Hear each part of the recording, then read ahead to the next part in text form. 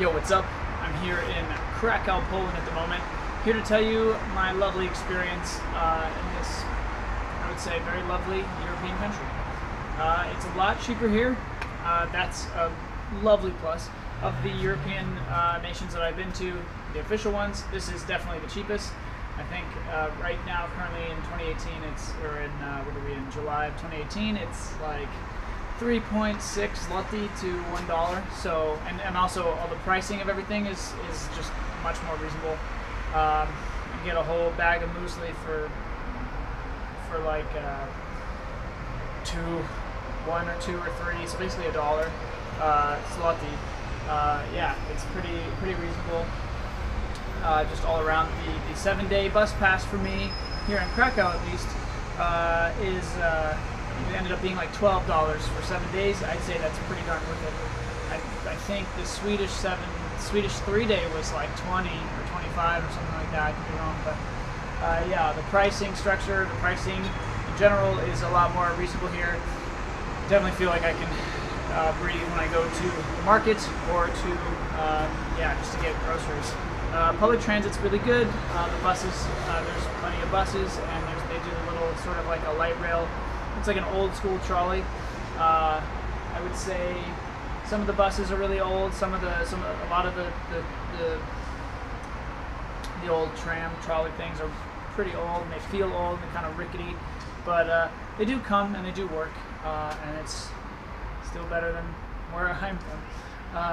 But yeah, I have had to wait longer here in this country than I have had in other European nations for those buses to come. And maybe it's just, at least in Krakow, which I've spent the most time in public transit. I think I only did one route when I was in Warsaw.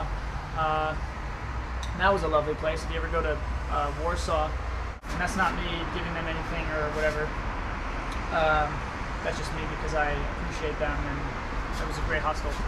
I stayed in the old town area, so right near the there's like a square with like a nice little pillar, and I think the old castle, and there's like a fort all around there. It's great within walking distance. Went to the Warsaw Uprising Museum. That was pretty cool. They had like a replica sewer, which was fun.